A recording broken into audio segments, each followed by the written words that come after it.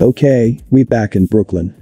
Today we are going back when guys were getting a lot of money in the streets. By the late 1980s, these men had formed a gang, for which they adopted the name the Poison Clan. They may have been named after a martial arts movie, Five Deadly Venoms, and originated among Jamaicans and other West Indians in Brooklyn. George Chang, Smiles, Sean, Winston and John were the earliest members of the crew, with George Chang leading the pack. George Chang, who also went by the name Stretch, was of Jamaican and Chinese descent and also the youngest out of the crew.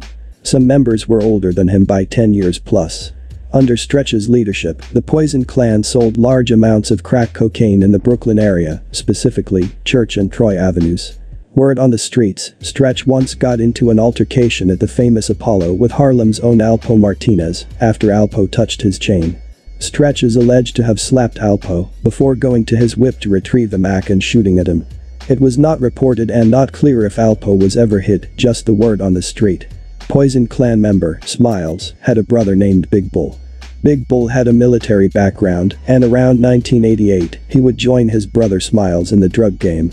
Beginning in July of 1988, Smiles took workers from Brooklyn to assist him in the distribution of crack in Richmond, Virginia. According to the evidence, the Richmond drug operation was originally set up at a Bow Street apartment by Smiles, Oliver Wiltshire, Delroy, Sherman, Miller, Andrew, and Terry. Delroy and Miller were cousins, and Wiltshire was allegedly a brother-in-law to Smiles. Wiltshire and Sherman were primarily responsible for transporting the drugs from New York to Richmond. Smiles, who was the source of the drugs, cooked powder cocaine into crack. Other members, primarily Sherman and Terry, sold the crack from the Bow Street location. Delroy's role was to collect the money from Bow Street and make sure that enough drugs were on hand at the location. The money collected was turned over to Smiles, who paid the New York suppliers and generally ran the operation. After the Bow Street apartment was set up, an additional apartment at Tifton Court was rented to serve as a safe house for Smiles, Delroy, Miller, and Wiltshire. Sherman and Terry, described as workers, continued to live in and sell drugs from the Bow Street apartment. At trial, Delroy confirmed that this was all true. With most of the stories dealing with drugs and money, there is murder involved, so let's get to that. By November 1988, Miller had become dissatisfied with the amount of money he was receiving for his efforts in the drug operation.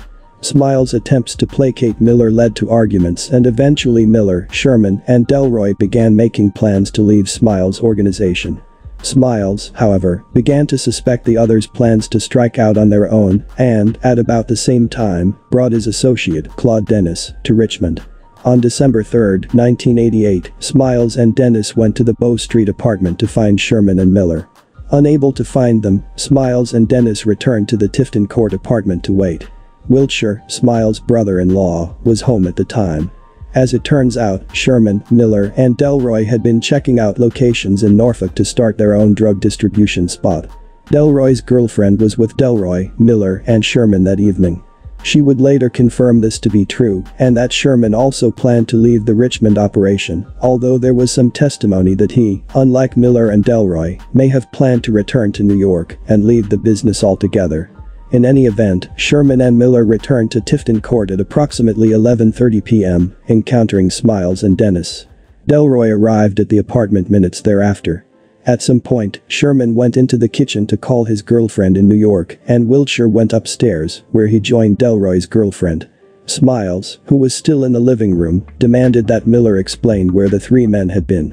However, the ensuing argument between Smiles and Miller escalated into the shootings of Delroy, Miller, and Sherman.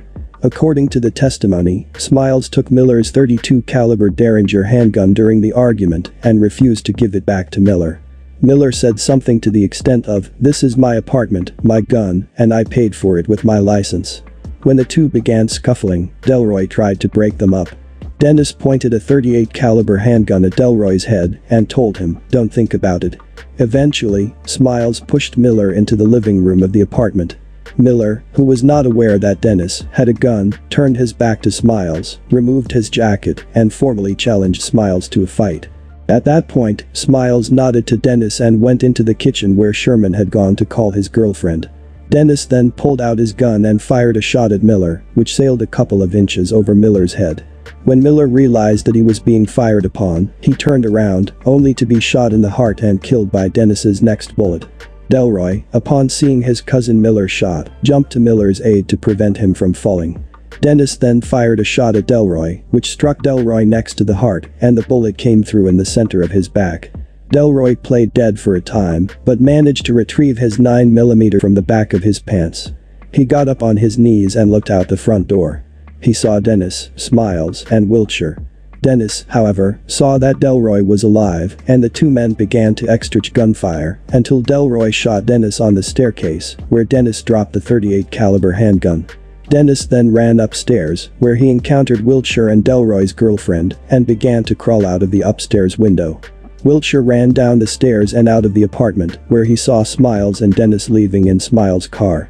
Delroy also left the apartment and headed towards a nearby convenience store, dropping his 9mm handgun along the way. In response to calls about the shootings at Tifton Court and of a shooting victim at a nearby convenience store, police officers were dispatched to the area. Upon their arrival, they found Miller lying dead in the living room and Sherman lying dead in the kitchen. Miller had been shot once in the chest with a .38 caliber revolver, and Sherman had been shot twice with a .32 caliber Derringer, once in the chest and once in the back. The third victim, Delroy, was found alive at the convenience store and transported to the hospital. The .38 caliber revolver was found on the steps in the Tifton Court apartment, and the .32 caliber Derringer was found in the front yard. 6 9mm shell casings were also recovered. In a safe in the upstairs bedroom, officers found a Tupperware container of clear plastic bags containing crack cocaine and an envelope containing powder cocaine. Several days later, police located an additional hidden compartment at the bottom of the safe, which contained $1,000 in currency. After the Tifton Court shootings, Smiles returned to New York. According to the testimony of Poison Clan member Winston Gordon, Smiles admitted that he shot Sherman and said that Dennis shot Miller. Similarly, Dennis told Andrew that he shot Delroy and Miller and that Smiles shot Sherman. Over time, dissension grew within the ranks of the Poison Clan. On New Year's Day, 1989, Stretch, the youngest in charge, was murdered. After Stretch's death, the Poison Clan broke into two factions. Smiles would continue bumping drugs in Richmond, Virginia, while Sean, John and Winston would base themselves in Boston. The Boston-based Poison Clan operation distributed crack cocaine procured by Sean and sold by local youths. The operation was lucrative, bringing in about $10,000 a day.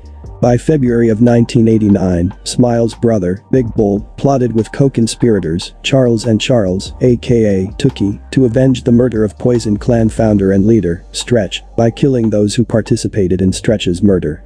Meanwhile, Smiles was dealing with issues in Virginia. In early 1989, Poison Clan member Tracy Lavake transferred from the New York operation to the Richmond operation and began selling drugs at Rose Avenue. By October of 1989, however, Lavake began talking to Smiles about leaving the organization and going out on his own. On the evening of October 9, 1989, Smiles led Lavake into an alley behind the distribution spot to talk. Instead, Smiles shot Lavake twice, once in the arm and once in the chest. This attracted the attention of Dennis, Heston Benjamin, and James Phillips to the alley.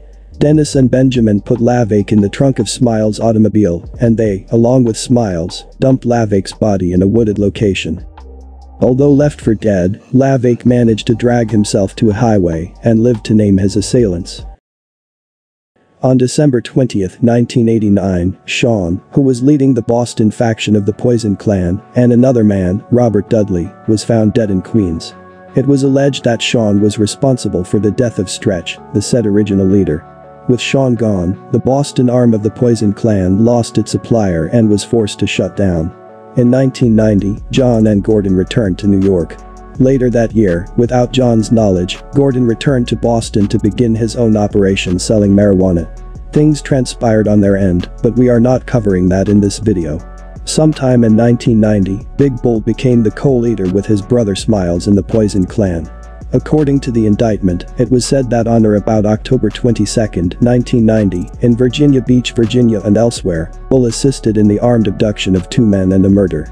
There was also some alleged witness tampering. Sometime in 1993, Smiles sent Bull to Richmond to handle the crack distribution business there. Colin Joseph, whom Smiles had earlier sent to Richmond to sell crack, eventually began to operate as Bull's right-hand man. Closely associated with these men were three others: Peter Paul, Spooky and Jimmy Fingaz. Spooky and Jimmy Fingaz both had reputations ranging from guns and drugs, and both had been getting money in New Jersey. Spooky had also been sent to Richmond to sell drugs there for the Poison Clan, and had once shot a guy twice in the leg at close range. Spooky was eventually supplied drugs by Peter Paul and Jimmy Fingaz. Joseph, Paul, Jimmy Fingaz, and Spooky were all distributing crack for Bull from the Bellamede apartments in Richmond. By the end of 1993, the organization's Richmond operations, where shifts of dealers sold crack 24 hours a day, generated as much as $80,000 per week. At the same time, the organization was making weekly deliveries of crack to Albany and Baltimore, while it looked for still other opportunities to expand. On January 12, 1994, Anthony Baylor, his nephew Marco Baylor, and Anthony Merritt were shot and killed in the Sugar Bottom area of Richmond. A fourth victim, Charles Meekins, was also shot and severely wounded. Colin Joseph provided testimony concerning the drug operation at the time and the Sugar Bottom murders. Specifically, Joseph testified that, during a trip to New York shortly before the Sugar Bottom murders, Smiles and Big Bull discussed expanding the Richmond operation into the Sugar Bottom area of Richmond. Anthony Baylor sold marijuana from an apartment in Sugar Bottom, a place frequented by Spooky, Jimmy Fingaz, and the others, and Big Bull wanted to sell crack cocaine at the same spot. When Baylor refused Big Bull's invitation to sell crack for the Smiles organization, Big Bull and his associates hatched a plan to rob Baylor and take over the spot. On January 12, they set the plan in motion. Peter Paul drove Joseph, Jimmy Fingaz, and Spooky to Baylor's Sugar Bottom apartment. Anthony Merritt answered the door, and Joseph and Jimmy Fingaz entered the apartment. Jimmy Fingaz put a gun to Anthony Baylor's head and demanded money and weed, and Joseph locked the door. Anthony Baylor and Marco Baylor were seated. Charles Meekins was asleep on the couch. At that point, Spooky knocked on the door and Joseph let him in. Joseph gave his .41 caliber revolver to Spooky, began searching the apartment, and took marijuana, guns, cash, and jewelry. Joseph testified that he then tried to get Jimmy Fingaz and Spooky to leave, but they started shooting. Spooky fired a shot at Anthony Baylor, and Jimmy Fingaz turned and shot Merritt in the head. Joseph left, hearing more gunshots on the way out. Jimmy Fingaz and Spooky followed with a .41 caliber revolver and a pumped shotgun taken from the apartment. The four men then returned to Bull's apartment, where Jimmy Fingaz reported that everybody is dead. According to the medical examiner, Marco Baylor had 7 gunshot wounds, Anthony Baylor had 3 gunshot wounds, and Anthony Merritt had 2 gunshot wounds. Meekins had been shot 3 times, but survived. Allegedly, Spooky referred to one of the victims as a female dog for crying prior to his murder. Spooky also allowed his girlfriend to wear a chain taken from one of the victims. Around this time, in and about late 1993 and early 1994, Spooky kept an Norinco SKS 7.62 caliber semi-automatic rifle with a 30-round magazine, which he had altered by sawing off both the barrel and the stock. Christopher Harris and Corey Woody also sold crack for the Poison Clan in the Bellamede area of Richmond. In April 1994, Jose Hinton contacted Harris and arranged to meet him to pick up crack cocaine. Harris and Woody, however, planned to rob Hinton instead and enlisted the aid of Jimmy Fingaz and Spooky. Unfortunately, the robbery attempt went awry, and Walter Twitty, who was not involved in the robbery attempt or the drug trade, was shot 3 times in the back and killed. Although ultimately convicted of participating in the conspiracy to rob Hinton and of various gun charges in connection with the incident, Jimmy Fingaz and Spooky were acquitted of the murder charge associated with this incident. Now would be the best time to mention Scooter. Scooter was a well-known drug dealer and harbored the 90s section of Brooklyn. He was associated with other known dealers and was getting a lot of money. Scooter was Smiles' ally in the drug trade and eventually began overseeing the crew's drug operations in North and South Carolina. Scooter's responsibilities included procuring drugs for couriers to deliver to co-conspirators in the Carolinas, arranging meetings between couriers and local dealers, and, on at least one occasion, cooking powder cocaine into crack. In March 1994, Scooter traveled from New York to Columbia, South Carolina, where he remained long enough to set up a crack distribution operation on behalf of the Poison Clan. Smiles sent couriers to Columbia with cocaine, and Scooter sent them back to Smiles with cash. Smiles and Scooter referred to one another as partners and split the proceeds from the organization's Carolina drug operations equally between themselves. Other members of the organization testified that receiving a command from Scooter was tantamount to receiving a command from Smiles, and that Scooter was Smiles' surrogate. In May 1995, members of the Poison Clan's Richmond contingent began to suspect that they were under government surveillance. Wary of the increased attention, Smiles and the man who oversaw the Richmond operations, Ricardo Laidlaw, closed up shop in Richmond. Laidlaw relocated to Brockton, Massachusetts, where he continued to distribute crack for the Poison Clan. In Brockton, the organization once again attracted the attention of the police, forcing Laidlaw to abandon that location and return to New York. The move provided little cover, however, for in New York the members of the Poison Clan found that federal agents were everywhere. Throughout the summer of 1996, Scooter and Laidlaw repeatedly warned Smiles that he was hot, and the three men began to discuss plans for going into hiding. Scooter had family in South Carolina, and he suggested that Smiles and Laidlaw could hide there without attracting the attention of the police. When Scooter's aunt died in late August 1996, he drove Smiles' Cadillac to St. Stephen, South Carolina, to attend the funeral. While there, he registered the car in the name of his cousin, Harold Scooter, and obtained South Carolina plates. Scooter and Laidlaw's fears that the police were closing in were well-founded.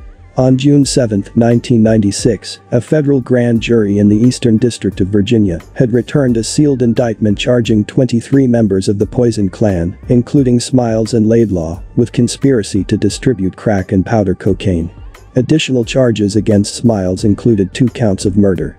That same day, arrest warrants had also been issued under seal for all 23 defendants. Scooter was not indicted in this first round. Over the course of the summer of 1996, the FBI and the New York City Police Department located most of the indicted members of the Poison Clan. The FBI carried out a coordinated arrest plan in New Haven, New York, Richmond, and Fort Lauderdale on August 26, 1996. Although Smiles and Laidlaw were in New York on that day, they and a third member of the Poison Clan, Mark Phillips, successfully evaded arrest. The three decided that it was time to flee New York. Smiles called Scooter in South Carolina, informed him of the FBI's push to make arrests, and told him that they were heading south to meet him. Before leaving, however, Smiles obtained 4 kilograms of cocaine powder to supply the organization's North Carolina market. Art Sambrano drove Smiles, Laidlaw, and Phillips to Wilmington, North Carolina, where they met up with Scooter and yet another member of the ring, David Armstrong. In Wilmington, Smiles, Laidlaw, and Scooter discussed the fact that Smiles and Laidlaw were wanted by the authorities. Armstrong and Sambrano were excluded from these conversations, however, since they were not in the inner circle. After a few days in Wilmington, Smiles, Scooter, Laidlaw, Phillips, and Armstrong drove to St. Stephen's. They stayed there for the next few weeks at the home of Armstrong's parents, who were also cousins of Scooter. From St. Stephen's, Smiles arranged for a courier to deliver powder cocaine to Sambrano in Raleigh. When the drugs arrived, Smiles, Scooter, Laidlaw, Phillips, and Armstrong drove to Raleigh, where Armstrong had an apartment. Smiles, Scooter, and Laidlaw cooked the cocaine powder into crack and then turned it over to Sambrano for distribution. Scooter directed Laidlaw to tip Armstrong $200 for the use of his apartment, and Laidlaw did so. In early October 1996, Smiles and Scooter decided to return to New York, where Smiles' fiancée still lived, and where Smiles planned to get a phony New Jersey driver's license with Scooter's help. While in New York, Smiles continued to send cocaine to Laidlaw in Raleigh. After about a month, Smiles returned to Raleigh, while Scooter, who had been shot and wounded in the meantime, stayed behind in New York. Smiles was not gone for long, however. In late November he drove back to New York to buy an engagement ring for his fiancée. A few days later, on November 26, 1996, Smiles was arrested in Oceanside, New York. Upon learning of Smiles' arrest, Scooter telephoned Laidlaw. Scooter urged Laidlaw to work with him to keep the operation going. Laidlaw and the other North Carolina members of the group continued selling the crack that they had on hand, periodically sending cash to Scooter in New York. In January 1997, Scooter persuaded Laidlaw, Phillips, and Sambrano to send him $55,000 in cash for more crack that Scooter promised to ship. The money was sent, but Scooter never delivered the drugs. In August 1997, Laidlaw and Phillips were arrested in North Carolina. They cooperated with the authorities and provided information that led to Scooter's indictment and arrest in the spring of 1998. The indictment charged Scooter with 1 count of conspiracy to distribute crack cocaine, powder cocaine, and heroin, 2 counts of concealing a person from arrest, 1 count of money laundering, and 1 count of obstruction of justice for instructing a grand jury witness to lie. The jury convicted Scooter on the conspiracy count, both counts of concealing a person from arrest, and the 1 count of obstruction of justice. The district court sentenced Scooter to life in prison for the conspiracy conviction. Scooter also received concurrent sentences of 60 months for each of his 2 convictions for harboring and 120 months for obstruction of justice. The rest of the guys, the ones that didn't cooperate, have life in prison and are still locked up. Those that did, got deals. But this about wraps it up for this one, and as always, stay low and thanks for watching.